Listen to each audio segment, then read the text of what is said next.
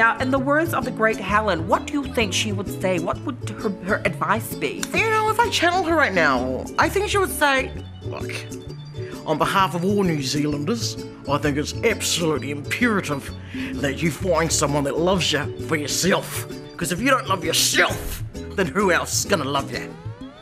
Thank you. You're amazing. No, you're amazing. No, seriously? No. You are amazing. On behalf of New Zealand Aotearoa, you are amazing. Do it again. You are amazing. Again. You are amazing.